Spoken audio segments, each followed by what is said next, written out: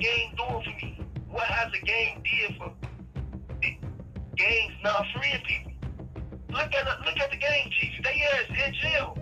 Someone probably made it out whatever on these look blocks. Like, come on, man. What is the game doing for me? It's not freeing me. Period. When I first got back locked up for this murder, it was just like how I said before. It was pleasing to my eyesight, like just how Muslims are. Like before an individual will tell me he Muslim, I see him being respectful and him humble and him just down to earth. He's not aggressive. You feel me? And like I'm just using a Muslim that an older Muslim that I ran into too. I forget his name, but he was just telling me like, yeah, it's the truth. You feel me? And I was just like, that's what I was telling you before. Like, bro, I want people to look at us and see us first, and then we tell them like, yeah, I'm a Muslim, and they look at us like, dang, that's how Muslims be acting. You see, remember when I told you that? Yep. And it's like when I seen that, it was just like I went to take my shahada again. That was like in 2015, and when I took it, we was at like Talim or something because it wasn't Juma, we wasn't praying or nothing like that. And then like I was just Muslim, you feel me? And I wasn't really reading the Quran, none of that. I wasn't doing none of that until I got found guilty, sentenced and sent to Stateville. When I went to Stateville, you know, there's like so many brothers that's really like into it. There's imams that's young, you feel me, and can really just cite the Quran front and back to you, tell all type of stories that's in the hadiths.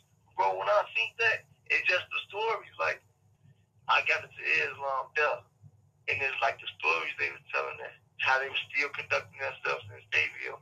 That's what caught me, bro. And it had me like, I took my shot again too when I got to Stateville. And bro, it's just like,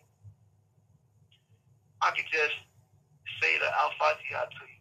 And the first part, like when we first start off with our hands to our ears, and we say, Subhanallah, Ar-Rahman, Ar-Rahim, Maliki Yawmiddin, Iyyaka na'budu wa Iyyaka nasta'in, Ihdina Siratal Mustaqim, Siratal Ladina An'amta Alayhim, Ghayril Maghdubi Alayhim Waladallin. Like, bro, you is the master of the day of judgment.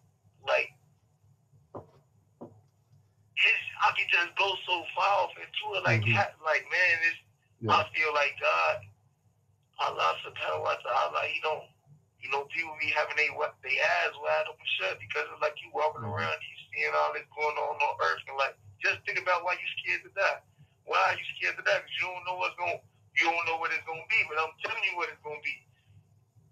It's gonna be the master of the day of judge, and it's gonna be like who you put next to him. You just gotta see past the gang shit and all that for your family. Not even like you just gotta do it for your family and your legacy. This is what I tell some young boy from my block that gang bang, bro. Like, why you think, boy, you come to jail, they gonna tell you Rose ain't nothing. They ain't gonna tell you I'm a Muslim either though, you feel me? Hakeem? Yeah. You feel me? Like, bro, what is the game doing for me? What has the game did for the game's not freeing people?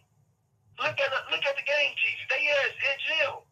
Someone probably made it out whatever on these look blocks, but like, come on, man, what is the game doing for me? It's not freeing me. Period. When you a Muslim and believe in Islam and Quran, bro, and like, it's like, bro, you ain't got no doubt. Especially early. Allah subhanahu wa ta'ala, bro, it's like he gives us that intuition and that gut feeling like when we see that person, we know. And that's how I used to be feeling when I was in Stateville, bro, when I used to be amongst the Ummah. They like, bro, I love you. I do. Like, it's like, come on, man. You think this happened for nothing? I could be talking to another Muslim brother just like you, but it's you. You feel me? It's Hakeem. So, I love you, bro. You too, brother. On everything.